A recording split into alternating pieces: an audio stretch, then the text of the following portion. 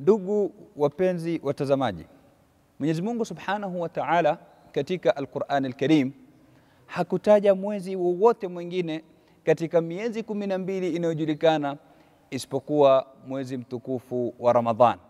Mwenyezi Mungu Subhanahu wa Ta'ala ndio mwezi pekee aliotaja katika Al-Qur'an Al-Karim, akatuambia shahru Ramadhan alladhi unzila fihi Al-Qur'an ila akhir al-aya, mpaka mwisho wa aya. Mwezi wa Ramadhan ndio mwezi pekee ambao kwamba Mwenyezi Mungu Subhanahu wa Ta'ala ameutaja katika Al-Qur'an Al-Karim, lakini katika kuutaja mwezi kama huu Mwenyezi Mungu Subhanahu wa Ta'ala ameufungamanisha na ibada hii ambayo kwamba ama na kuteremsha kitabu chake kitukufu ambacho kwamba ni Al-Qur'an Al-Karim. Atuambia shahru Ramadhan, mwezi wa Ramadhan ni ule ambao kwamba unzila fihi Al-Qur'an, kumeteremshwa ndani yake Qur'an. Naona Mwenyezi Mungu Subhanahu wa Ta'ala anaweka Ramadhan na Qur'an, na Mtume sallallahu alaihi wasallam akafanya hilo hilo katika hadithi yake aliposema as-siyamu wal Qur'anu yashfa'ani lil'abdi yawm al-qiyamah. Siyam, ibada ya saumu ambayo kwamba ni ibada yenye kupatikana katika mwezi huu mtukufu wa Ramadhan. Ibada kama hii wal Qur'an na Qur'ani, vitu hivi viwili yashfa'ani lil'abdi yawm al-qiyamah, zitakuwa ni zenye kumshufaia mja siku ya kiyama.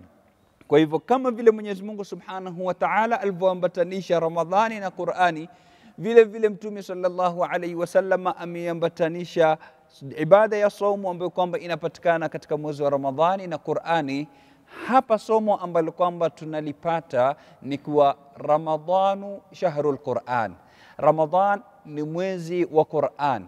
Hatusemi ni si mwezi wa swala, hatusemi si mwezi wa zaka, si mwezi wa ibada yote ile, la, ni mwezi wa khairati zote, lakini zaidi na zaidi ni mwezi wa Ramadhani. Mwenyezi Mungu Subhanahu wa Ta'ala alipotaka kutajamiza ambayo kwamba inapatikana katika mwezi huu mtukufu wa Ramadhani, alipotaka kuusifu mwezi huu mtukufu wa Ramadhani na kutaja moja katika mambo adhimu ambayo kwamba yamepatikana ndani yake, amezungumzia kuteremsha Al-Qur'an Al-Karim.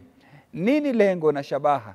Ni kutuambia sisi kuwa yoyote yule ambaye kwamba atashikamana na ibada ya saumu, akashikamana na ibada hii ya funga, itakuwa ni yenye kumsafisha mawazo yake na fikra yake, kisha huku akawa ni mwenye kuisoma Al-Qur'an Al-Karim, basi ataweza kufahamu zaidi na zaidi yale ambayo kwamba yapo katika Al-Qur'an Al-Karim, kwa sababu Qur'ani ni pana na maajabu yake hayaishi.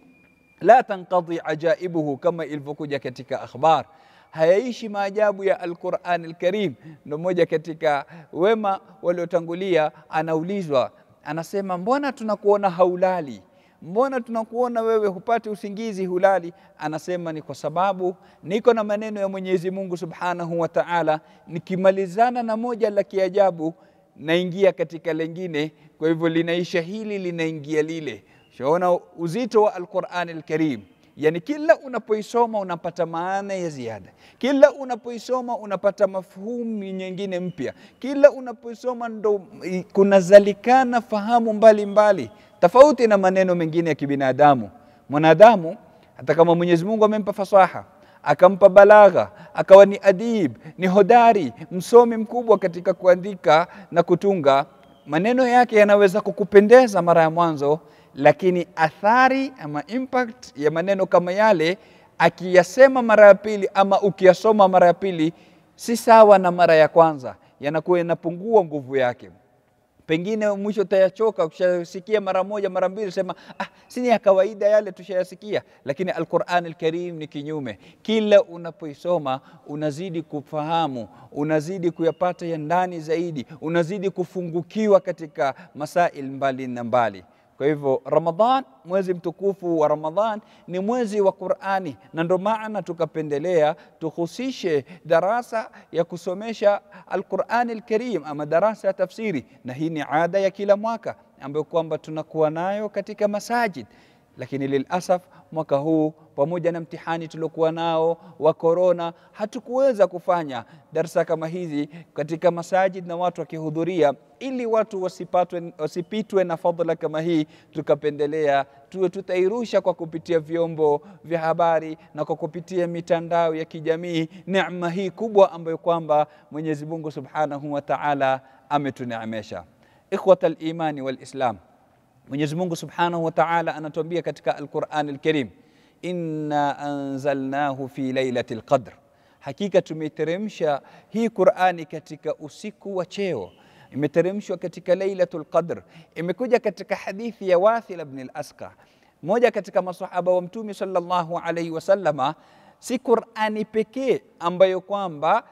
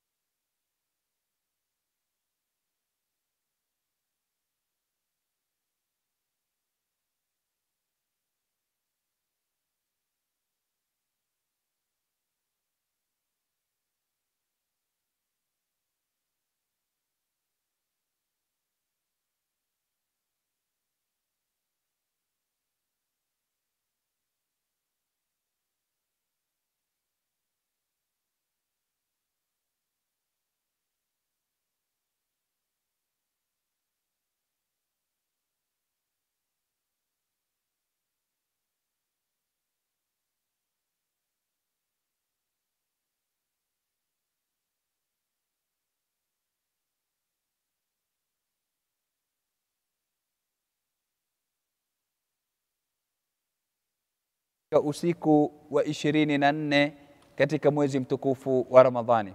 Kwa hivyo sio Qur'ani peke yake ambayo kwamba imeteremshwa katika mwezi wa Ramadhani, bali vitabu vyote vya Mwenyezi Mungu na suhuf zote za Mwenyezi Mungu Subhanahu wa Ta'ala ziliteremshwa katika mwezi mtukufu wa Ramadhani. Kwa hivyo kuna mafungamano makubwa kati ya maneno ya Mwenyezi Mungu Subhanahu wa Ta'ala na mwezi mtukufu kama huu. Somo ambalo kwamba tunatakana tulipate mimi na wewe ndugu yangu mtazamaji ni kuwa ukishajua Ramadhani ni mwezi wa Qur'ani, basi kithirisha kuisoma Al-Qur'an Al-Karim katika mwezi mtukufu kama huu. Na ndo naona ukifuatia tarikhi ya salaf ridwanullahi alaihim ajma'in, wema waliotangulia walikuwa unapoingia mwezi wa Ramadhani wanaohusisha kwa ibada ya kusoma Al-Qur'an Al-Karim kwa wingi, bali wengine wakisitisha darasa zingine pengine za kufundisha hadithi ama elimu zingine, huku wakishikilia Al-Qur'an Al-Karim wakiisoma na kuisomesha kwa wingi, kwa sababu ndio mwezi wake huu, mwezi mtukufu wa Ramadhan. Sayyiduna Abdullah ibn Abbas radiyallahu anhu yasemekana alikuwa akisoma khitma 90 katika mwezi mtukufu wa Ramadhani. Yani kila siku anakhitimisha Al-Qur'an Al-Karim mara 3 Sayyiduna Abdullah ibn Abbas. Ama al-Imam Shafi'i radhiyallahu anhu alikuwa akisoma khitma 60 nje ya swala. Tunazungumzia kisomo cha kawaida ambacho kwamba si kile kinachopatikana ndani ya swala, kwa sababu wema waliotangulia walikuwa mtu anaweza kuswali pengine rakaa 2 akahitimisha Qur'ani yote.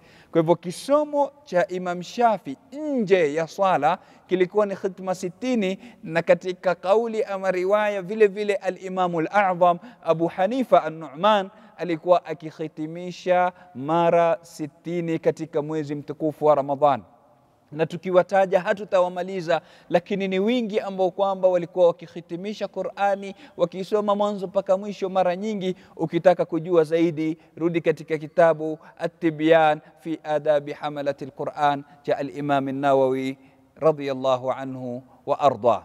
Ndugu mpenzi mtazamaji, wema waliotangulia walikuwa wakihusisha mwezi kama huu kwa kuisoma Al-Qur'an Al-Karim kwa wingi, na mimi na wewe tujiige. Na tuko katika kipindi hichi ambacho kwamba ni kigumu, kipindi cha maradhi haya ya corona. Tuna nafasi ya kutosha, tuna nafasi nzuri. Mara nyingi tunakuwa majumbani, mara nyingi tunakuwa hatuna shughuli. Kwa hivyo tusipoteze mida yetu katika mambo yasiyokuwa manufaa. Tusipoteze mida yetu katika mazungumzo, tusipoteze mida yetu katika mitandao ya kijamii tukawa masaa tunakaa huko.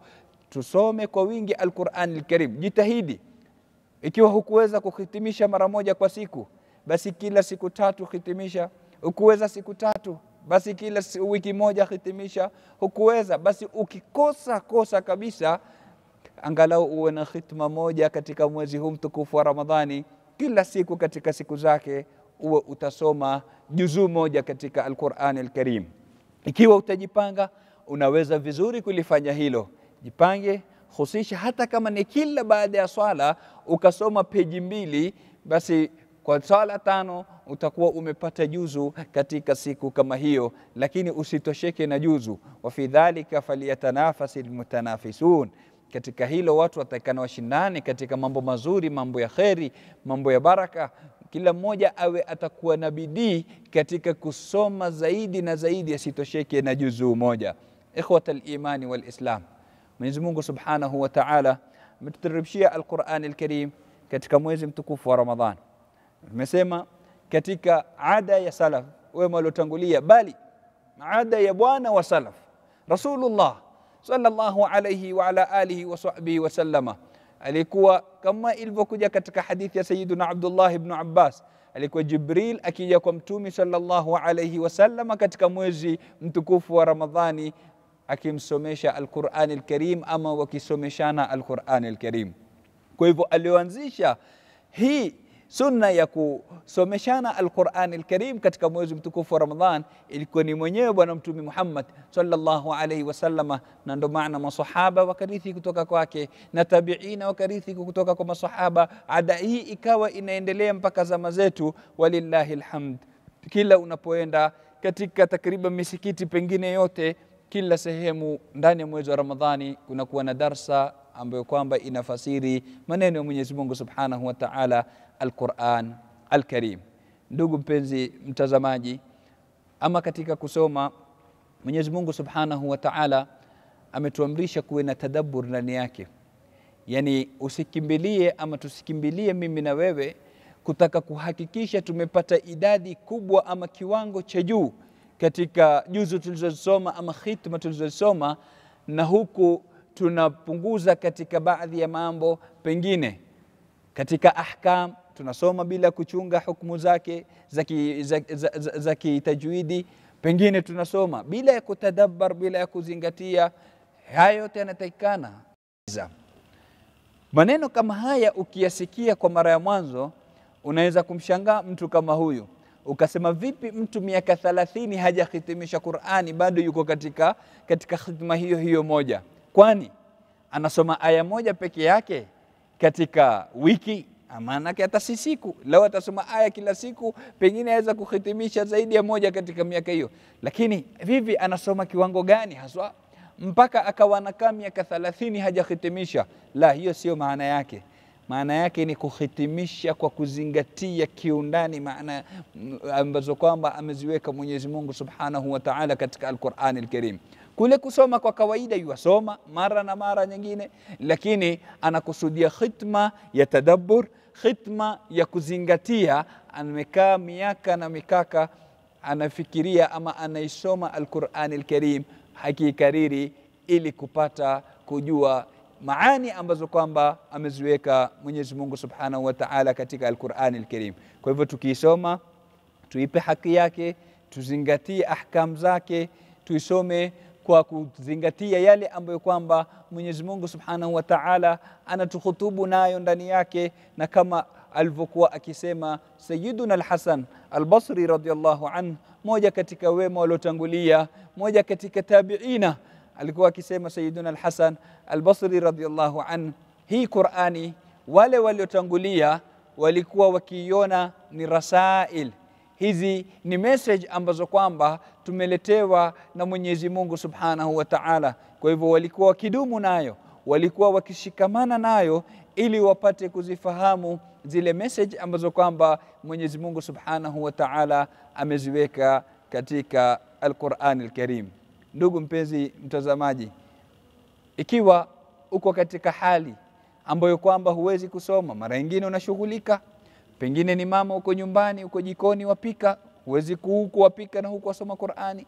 Pengine una jambo lingine lolote ambalo kwamba la kushughulisha, sawa ni wajibu wako wa nyumbani ama ni wajibu wako wa nje wa kazini. Ukiwa katika hali kama hiyo huwezi kusoma, basi usijinyime fadhila ya kuisikiliza. Usijinyime fadhila ya kuisikiliza. Iwashe kwa kupitia ma-TV, kwa kupitia maredio, kwa kupitia hata simu. Walillahi alhamd, utapata khatma zote ndani ya simu, katika YouTube, katika SoundCloud, utapata katika internet zimejaa kila sampuli ya msomaji. Yule ambaye kwamba utakuwa unampenda zaidi, utampata katika hii mitandao ya kijamii na katika internet, unaweza kumweka ukamsikiliza. Na kama wanavyosema maulama, alqari'u kalhalibi wasami'u kasharibi. Wanasema mwenye kusoma Al-Qur'an Al-Karim ni kama yule mwenye kukamua maziwa, na yule mwenye kuisikiliza ni kama yule mwenye kuyanywa yale maziwa. Yani yule anayesikiliza huwa tayari ashaandaliwa, ashakamuliwa yale maziwa, yeye ni kuyanywa tu. Yani kuna manufaa pia makubwa, ili usije ukasema lakini mimi nasikiliza tu, sisomi. Naam, wasikiliza, yapita katika masikio yako, yaingia katika moyo wako, inaathiri katika roho yako. Sikiliza kwa wingi, lakini uisikilize iwe ni istima', kama alivyosema Mwenyezi Mungu Subhanahu wa Ta'ala katika Al-Qur'an Al-Karim. Istima' ndio inahitajika, sio samaa. Kuna tofauti kati ya samaa na istima'. Samaa ni kusikia. Unaweza kuwa unasikia lakini usijue nini kinachosemwa. Pengine kuna watu wanazungumza nyuma ya ukuta, ukazisikia sauti, pengine sauti ile ukaweza kuitofautisha, ukasema kuna sauti ya kizee hapa yazungumza, ama sauti ya kike, ama sauti ya kiume, ama sauti ya kitoto. Ukaweza kuisikia sauti na kuitofautisha, lakini unaweza ukawa huyasikia yale maneno ambayo kwamba yanazungumzwa hapo nyuma ya ukuta. Lakini istima' ni kuwa unasikia ile sauti na unayasikia yale ambayo kwamba yanazungumzwa na yanaingia ndani mwako, katika moyo wako, unaweza kuyazingatia maneno kama yale. Hili ndo linalohitajika kutoka kwangu mimi na wewe, ikhwatal imani wal islam. Unapokaa na msahafu, isome. Unapoisikiliza, isikie kwa namna ambayo kwamba ni ya hudhur. Usiwashe Qur'ani na huku wazungumza, usiwashe Qur'ani ukawa unashughulika na mambo mengine ambayo kwamba yatakuwa hayakupi tarkizi katika Qur'ani kama ile. Isikilize na upate kufahamu yale yanayosomwa na upate kuyazingatia yale ambayo kwamba anakuhutubu nayo Allah Subhanahu wa Ta'ala. Ikhwatal imani wal islam, nimesema Ramadhan ni shahrul Qur'an. Ramadhani ni mwezi wa Qur'ani. Sayyiduna Malik ibn Anas radiyallahu anhu, ilikuwa ukifika mwezi mtukufu wa Ramadhani anasimamisha darasa ya hadithi, anasimamisha darasa ya fiqhi, anasimamisha darasa zote isipokuwa Al-Qur'an Al-Karim. Anaisomesha Qur'ani na kuisoma kwa wingi, na si yeye peke yake. Nini ilikuwa ni ada ya aima karibu wote wa salaf ridwanullahi alaihim ajma'in. Al-Imam Az-Zuhri, mmoja katika mabwana wakubwa katika ilmu ya hadithi, ambaye kwamba alikuwa na memory sio ya kawaida, alikuwa amehifadhi mambo mingi sana. Al-Imam Az-Zuhri radhiyallahu anhu, ulipokuwa ukifika mwezi mtukufu wa Ramadhani, anasema ni mwezi wa qira'atul Qur'an wa it'amut ta'am. Ni mwezi wa kusoma Qur'ani na kulisha chakula. Ni mwezi wa kusoma Qur'ani na kulisha chakula. Naam, isome Qur'ani kwa wingi, lakini vile vile jitahidi kulisha kwa wingi. Hata kama ni mtu mmoja tu ukamfuturisha. Mtume sallallahu alayhi wa ala alihi wa sahbihi wa sallama anatuambia yule atakayemfuturisha aliyefunga atapata thawabu kama za yule ambaye kwamba amefunga. Yani atapata thawabu yake yeye kwa yeye kufunga, lakini na vile vile atapata thawabu ya yule ambaye kwamba amemfuturisha. Tutoe kwa wingi kama alivyokuwa Rasulullah sallallahu alayhi wasallama, kana ajwada an-nas, alikuwa Mtume sallallahu alayhi wasallama alikuwa ni mkarimu wa watu.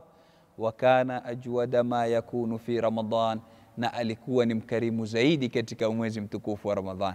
Unapoingia mwezi wa Ramadhani, ukarimu wa Bwana Mtume Muhammad sallallahu alayhi wasallam unaongezeka, na yeye ndiye kiigizo chetu. Laqad kana lakum fi rasulillahi uswatun hasana, hakika munacho kwa Mtume sallallahu alayhi wasallama kiigizo chema, kama alivyotuambia Mwenyezi Mungu Subhanahu wa Ta'ala, na sisi tujiige naye. Tuwe ni wakarimu katika mwezi wa Ramadhani, tuwe ni wingi wa kutoa. Tuweze tusifikie daraja yake, naam, kwa sababu ukarimu wake si wa kawaida, lakini jitahidi kile kiwango ambacho kwamba Mwenyezi Mungu Subhanahu wa Ta'ala atakuwezesha, upige moyo wako konde, utaweza kuwakirimu na wengine katika mwezi huu mtukufu wa Ramadhani. Ndugu mpenzi mtazamaji, biidhnillah, katika mwezi huu tutakuwa pamoja kama tulivyoahidi, siku baada ya siku, tukisomeshana maneno ya Mwenyezi Mungu Subhanahu wa Ta'ala, Al-Qur'an Al-Karim, na tutakuwa biidhnillah katika mwezi huu na juz'u amma. Tutajitahidi katika kila siku tutashika sura ama 2 kwa zile ndogo ama 3, tutaweza kusomeshana yaliyomo ndani yake bila ya kuingia deep sana, hata kiwango cha kuweza kuifahamu ile sura na kujua maana yake na kupata masomo ambayo kwamba yako ndani yake. Ikiwa Mwenyezi Mungu atatuwezesha kuihitimisha juzu amma katika mwezi huu mtukufu wa Ramadhani, itakuwa ni vizuri na ndio lengo letu. Hii ndio itakuwa manhaji yetu katika darasa kama hii. Tutakuwa kila siku katika darasa kama hii katika mida hii ya saa 8 mpaka saa 8:30 biidhnillah, isipokuwa siku ya Ijumaa, kwa sababu tuna kalima cha Jumaa, tutatosheka na kalima cha Jumaa, lakini siku zingine 6 za wiki tutakuwa na darasa kama hii. Tuomba Mwenyezi Mungu Subhanahu wa Ta'ala atuwezeshe kuisoma Al-Qur'an Al-Karim kwa wingi katika mwezi huu mtukufu wa Ramadhani, na atuwezeshe kufanya bidii ya kuhudhuria majalis kama haya na kuyasikiliza majalis kama haya ya kusomesha darsa ya tafsiri, na atuwezeshe kupata thawabu za kusoma Al-Qur'an Al-Karim kwa wingi, kwani kila harufu una thawabu 10 kama alivyosema Mtume sallallahu alayhi wasallama. Ukisoma alif lam mim tayari una thawabu 30, kama ilivyokuja la aqulu alif lam mim harf. Asema Mtume sallallahu alayhi wasallam, sisemi alif lam mim ni harufu, bal alif harf wa lam harf wa mim harf. Alifu ni harufu kivyake, lamu ni harufu kivyake, mimu ni harufu kivyake. Yani ukisoma alif lam mim peke yake tayari una thawabu 30. Vipi ukisoma sura nzima? Vipi ukisoma juzu nzima? Mwenyezi Mungu atuwafikishe mimi na wewe ndugu yangu mpenzi mtazamaji, tuweze kuisoma Al-Qur'an Al-Karim kwa wingi katika mwezi huu mtukufu wa Ramadhani, na tutakabalie. Innahu waliyu dhalika wal qadiru alayhi. وصلى الله وسلم على سيدنا محمد وعلى آله وصحبه ومن تبعهم بإحسان إلى يوم الدين، والحمد لله رب العالمين.